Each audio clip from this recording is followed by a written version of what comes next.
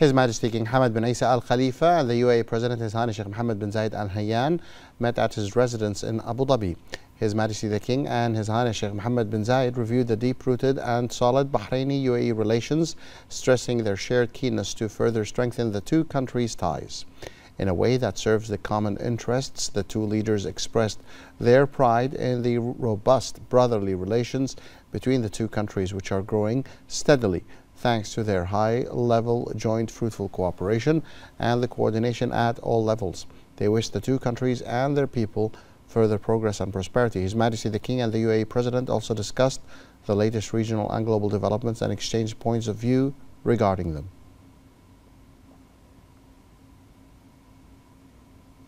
His Majesty the King's speech during his participation in the Cairo Peace Summit focused on the importance of the brotherly Palestinian people's establishment of their independent sovereign state on the borders of June 4, 1967. More in this report. Containing the humanitarian crisis and stopping the escalation in the Gaza Strip are important messages sent by His Majesty the King during his address before the Cairo Peace Summit, in which he renewed the Kingdom of Bahrain's firm stance in support of the legitimate rights of the brotherly Palestinian people to establish their independent sovereign state on the 1967 borders with East Jerusalem as its capital. His Majesty the King called for the establishment of a Palestinian state living in peace alongside Israel based on United Nations resolutions and in accordance with the terms of reference of the Madrid Peace Conference, the Roadmap, the Arab Peace Initiative, and the relevant resolutions that called for finding a lasting peaceful solution to the Palestinian cause. His Majesty stressed that peace in the Middle East is the only sustainable option, affirming that the two-state solution is the true guarantee of coexistence between the Palestinian and Israeli peoples in order to maintain the stability of the region. The Kingdom of Bahrain always calls for securing the legitimate rights of the brotherly Palestinian people. International forums are the best witness to its stances through the Kingdom's support and emphasis on the need for the international community to redouble its efforts to alleviate the suffering of the Palestinian people and continue diplomatic work between all regional and global parties to reach a comprehensive and fair settlement. During the Cairo Peace Summit, leaders of states and heads of delegations for more than 30 countries, along with representatives of a number of international organizations, said that achieving peace on the Palestinian territories lies in the two-state solution, through the establishment of a Palestinian state with East Jerusalem as its capital. More in this report. The rapid events the Gaza Strip is experiencing, which has been under siege for 2 weeks, were the main reason behind the meeting of leaders of countries and heads of delegations of more than 30 countries, along with representatives of a number of international organizations at the Cairo Peace Summit.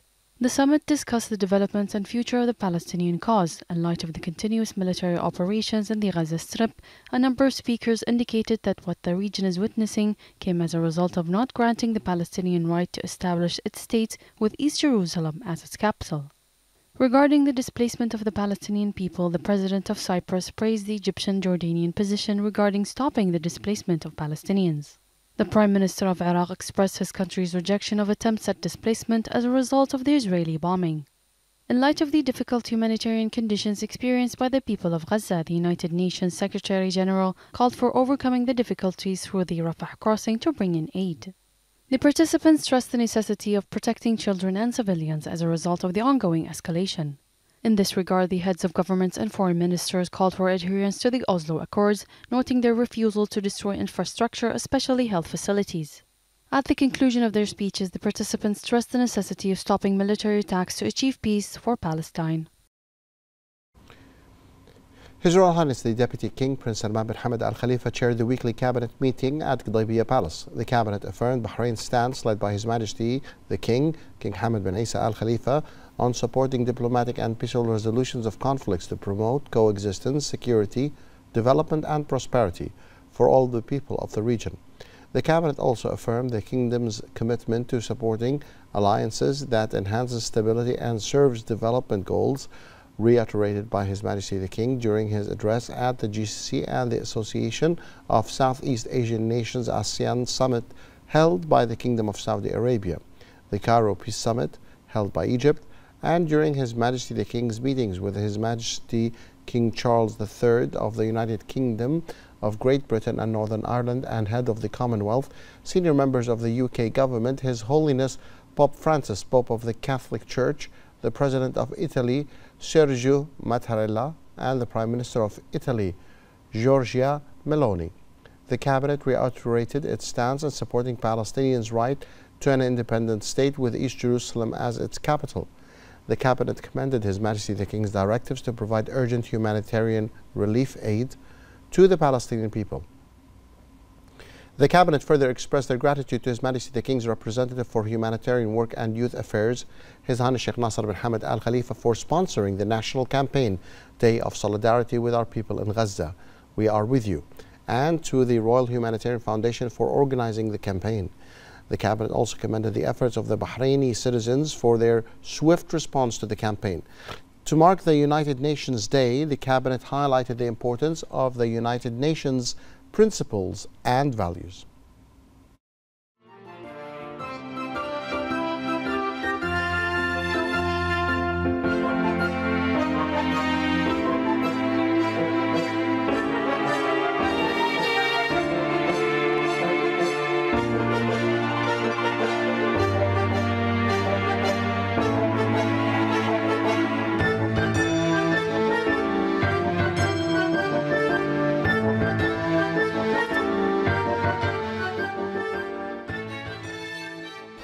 The cabinet discussed and approved several memorandums during the meeting.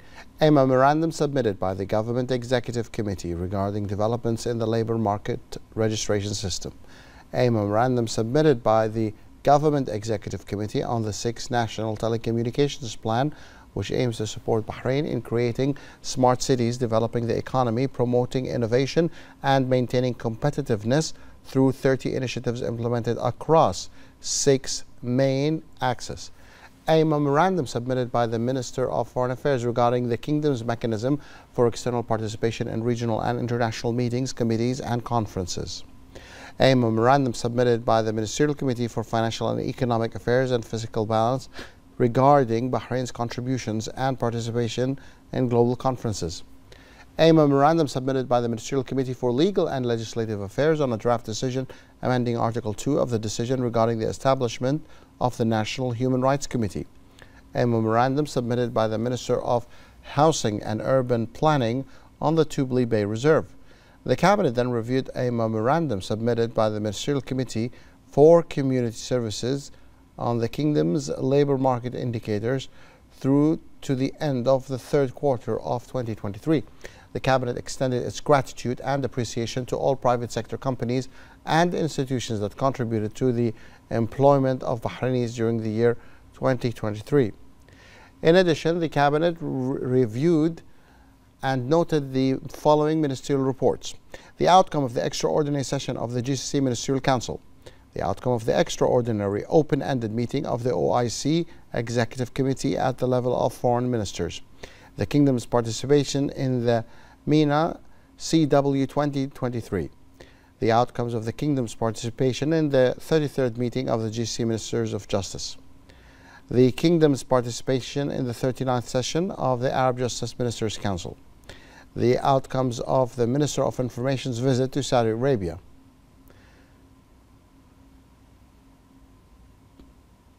His Royal Highness the Deputy King, Prince Salman bin Hamad Al Khalifa, received the newly appointed President of the Arabian Gulf University, Dr. Saad bin Saud Al Fahid, at Ghalibiyah Palace. His Royal Highness highlighted the importance of the higher education institutions in developing the Kingdom's workforce and supporting Bahrainis to contribute to the progress and development. His Royal Highness the Deputy King noted the importance of keeping pace with the latest educational tools to support creativity and innovation and consolidating scientific research across educational work streams to ensure citizens' contributions to Bahrain's wide-ranging development goals. His Royal Highness expressed his best wishes to Dr. Saad in performing his duties to achieve the university's aspirations and wished the university success in pursuing its goals and aspirations. His Royal Highness also commended its contributions to the scientific research and the GCC's health sector by developing specialized medical professions and personnel. For his part, Dr. Al-Fahid expressed his gratitude for the opportunity to meet with His Royal Highness and for his support to the university and its educational role. Dr. Al-Fayed further wished the Kingdom of Bahrain progress and prosperity. His Royal Highness the Deputy King recalled the efforts of the former president of the Arabian Gulf University, the late Dr. Khalid Abdurrahman Al-Ouhali, in furthering the university's overall progress. The Deputy Prime Minister, Sheikh Khalid bin Abdullah Al Khalifa, the Minister of Finance and National Economy, Sheikh Salman bin Khalifa Al Khalifa, and the Minister of Education, Dr. Muhammad bin Mubarak Jum'a, also attended the meeting.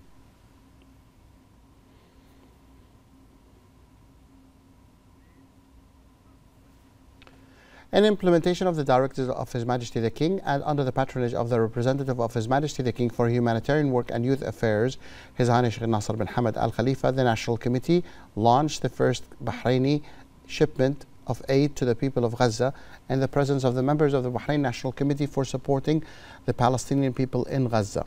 His Highness Sheikh Nasser bin Hamad affirmed that the launch of the first Bahraini aid shipment to the people of Gaza embodies the interests and support of His Majesty, the Honorary President of the Royal Humanitarian Foundation, and His Majesty's humanitarian initiatives towards our brothers, which reflect the firm and clear position towards the just Palestinian cause and the brotherly Palestinian people, expressing thanks and appreciation and gratitude to His Majesty the King, and said the Royal Humanitarian Foundation has the honor to implement the directives of His Majesty. His Highness praised the great support that the Foundation receives from the government headed by His Royal Highness the Crown Prince and Prime Minister, and its keenness to further provide full support in various campaigns. His Highness Sheikh Nasser bin Hamad stressed that the Kingdom of Bahrain stands alongside the Palestinian people in Gaza to help them in their ordeal and to alleviate the painful affliction during the difficult humanitarian conditions they are experiencing as a result of the ongoing war in Gaza. His Highness said that the Bahraini National Committee to support the Palestinian people in Gaza prepared a shipment of urgent relief aid in implementation of His Majesty the King's directives, asking the Almighty Allah to have mercy on their martyrs and grant recovery to all the wounded and injured. Bahrain's parliamentary division participated in the consultative meeting of the Councils of the Organization of Islamic Cooperation (OIC) member states, which was held in Luanda, Angola, on the sidelines of the 147th General Assembly of the Inter-Parliamentary Union. The heads of parliaments and representatives of the OIC member states supported the emergency item presented by Kuwait and Algeria regarding stopping the war on Gaza and stopping humanitarian rights violation after the representatives of the Pakistan agreed to withdraw the emergency item submitted by them. Bahrain's parliamentary division affirmed that the pillars and foundations of Bahrain's parliamentary diplomacy contributed to consolidating relations between all parliaments, which affirms the pivotal role of parliaments in enacting legislation and laws that support government's efforts in achieving development goals.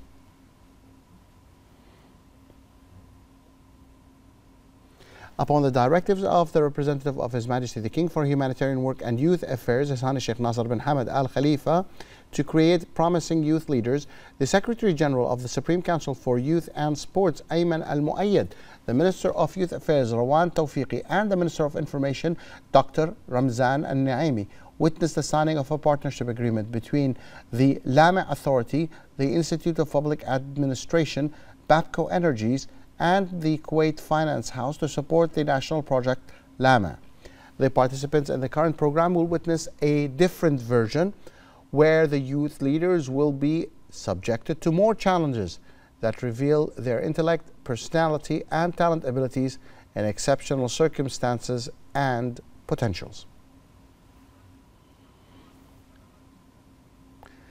The King of Norway, His Majesty King Harald V, received at the Royal Palace in the Norwegian capital Oslo the credentials of the Ambassador of Bahrain to Norway, Abdullah Abdullatif Abdullah, residing in Berlin, Germany. The ambassador conveyed to the Norwegian monarch the greetings of His Majesty King Hamad bin Isa Al Khalifa and the Crown Prince and Prime Minister, His Royal Highness Prince Salman bin Hamad Al Khalifa, and their best wishes to the Norwegian monarch of abundant health and happiness, and of progress and prosperity to Norway. The ambassador stressed the importance of strengthening the bilateral cooperation at all levels. For his part, the Norwegian monarch asked the ambassador to convey his greetings to His Majesty the King and His Royal Highness the Crown Prince and Prime Minister, wishing Bahrain further growth and prosperity and the ambassador success in his duties. The inspection campaigns of the Ministry of Industry and Commerce continues in various governorates to monitor the violations, address them, and implement the law with complete transparency. Through these campaigns, which proceed according to a strategic plan, the Inspection Directorate ensures the speed and effectiveness of performance in oversight tasks. The Ministry also is keen on strengthening its supervisory tools through an integrated package of procedures and intensifying field visits to verify the implementation of laws and regulations which support promising sectors.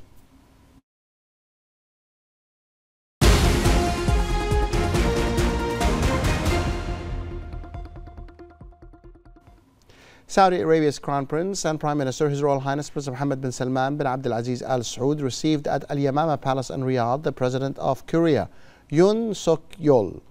His Royal Highness Prince Mohammed and the President of Korea held an extensive meeting and a session of official talks. During the meeting, both sides conducted a comprehensive review of their relations and examined collaborative efforts aimed at enhancing cooperation in various sectors and explored the opportunity to utilize the available resources in both countries to achieve mutual benefits. Several bilateral agreements and memoranda of understanding between the two countries were signed. The Public Investment Fund and Hyundai Motor Company have announced the signing of a joint venture agreement to establish a highly automated vehicle manufacturing facility in Saudi Arabia. PIF will hold a 70% stake in the new joint venture, with Hyundai holding the remaining 30%. Hyundai will also act as a strategic technology partner to support the development of the new manufacturing plant by providing technical and commercial assistance. The total investment of the project is estimated to exceed $500 million. The joint venture aims to manufacture 50,000 vehicles per year, including both internal combustion engines and electric vehicles. The plant groundbreaking is planned for 2024 and production is expected to begin in 2026.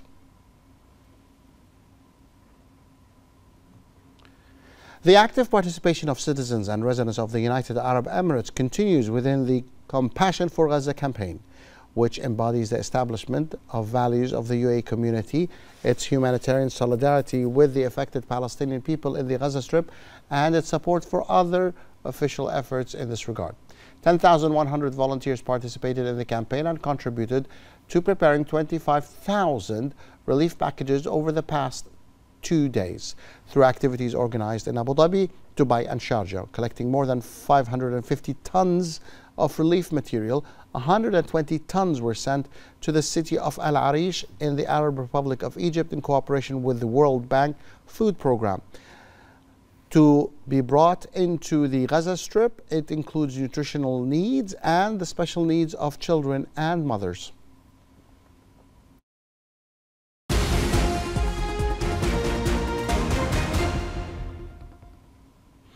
A large number of visitors flocked to Prince Sultan bin Salman Park in the Kingdom of Saudi Arabia due to its distinguished location on one of the peaks of the Sarawat Mountains in the Al-Baha region. The park also contains 33 seating areas, 80 trees, in addition to a prayer room for men and women, children's play areas and parking spaces. The park is considered one of the prominent tourist sites in the region and is a destination for residents and visitors who love to enjoy nature. The park sits on a 13,000 square meter plot of land with plenty of greenery and variety of trees with many entertainment elements.